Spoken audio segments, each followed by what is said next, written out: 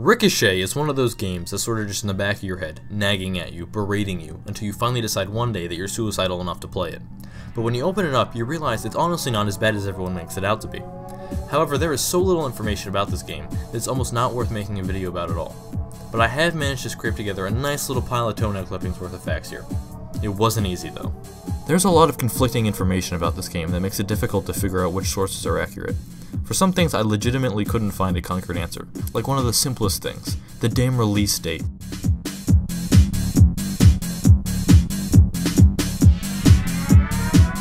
Valve already likes to display the wrong date for their older titles on Steam, but it does not help that Ricochet wasn't originally a retail release, at least as far as I can tell. It would have been very bare bones for a retail release with how little content it has anyway. It doesn't even have a single track of music.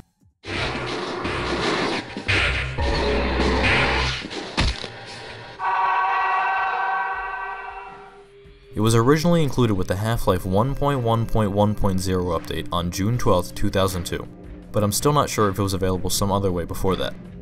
Allegedly, it was an experiment by Valve employees to create a multiplayer mod with the Gold Source engine. It was then added to Steam with the first batch of games available on the platform, among Half-Life, Counter-Strike, and others.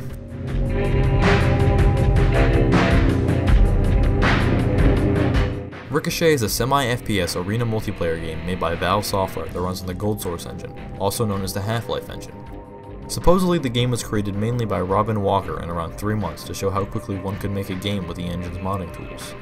The objective of the game is to kill other players with your discs. Ricochet also has a somewhat distinct neon futuristic art style, much like the movie Tron. Ricochet is essentially infamous for being Valve's worst game, their black sheep, their Cars too, and its innate dislike among fans. Even Valve themselves seem resentful of it. I mean, there is a lot to dislike about it.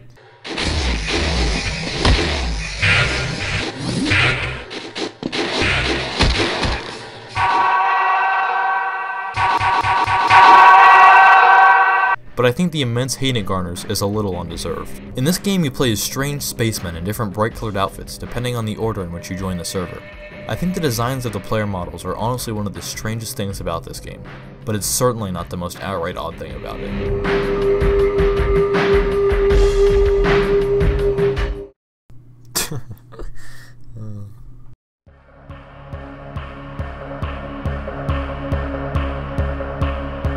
Alright, this is the real meat of Ricochet.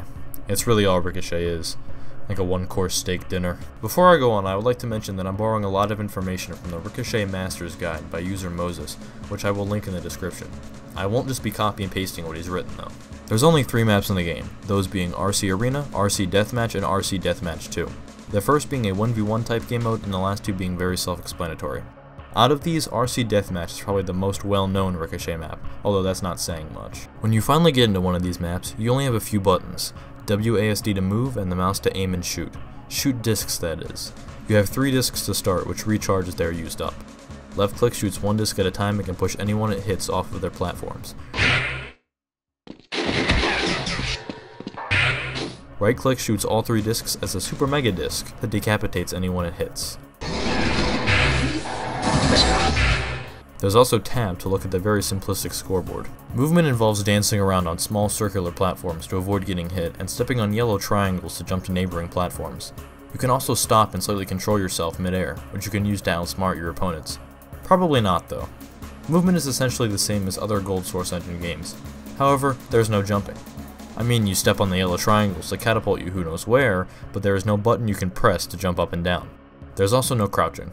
I suppose it's not really necessary though, as discs are always thrown at the same level, and these mechanics wouldn't really do anything to benefit the gameplay overall. Now the question I imagine you're asking is, well, why is it called Ricochet? And not many people actually know the answer. So, there are these yellow bars dotted throughout each map that reflect, or ricochet, the discs thrown at them.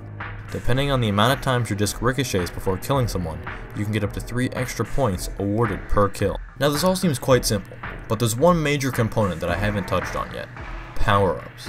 There's 4 power-ups. The triple shot, fast shot, freeze shot, and power shot. The triple shot shoots 3 shots from 1 disc. The fast shot makes your discs faster, obviously, but it cannot ricochet. The free shot temporarily slows down whoever it hits, and the power shot turns all of your individual discs into decapitation discs. You can combine all of these power-ups in any way you like to get combined effects. The fast shot is especially useful in combinations, as it speeds up your shots. There are some more complex aspects to the game, like apparently using the Pythagorean theorem to calculate ricochets, but that's not very interesting to the average viewer or player. The most fun way to play the game, in my opinion, is just with as many people as possible. Complete chaos. It's not very fun with just a couple other people, however the same could be said about most multiplayer deathmatch type games.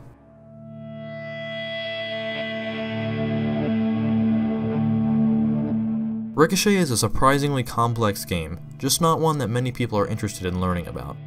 I think it's actually a pretty tightly designed game, even if it's lacking in content. One of the things that's really drawn me to Ricochet is the strange atmosphere. Playing a multiplayer game from one of the most revered developers of all time to find the entire game essentially a ghost town just gives off a really strange vibe.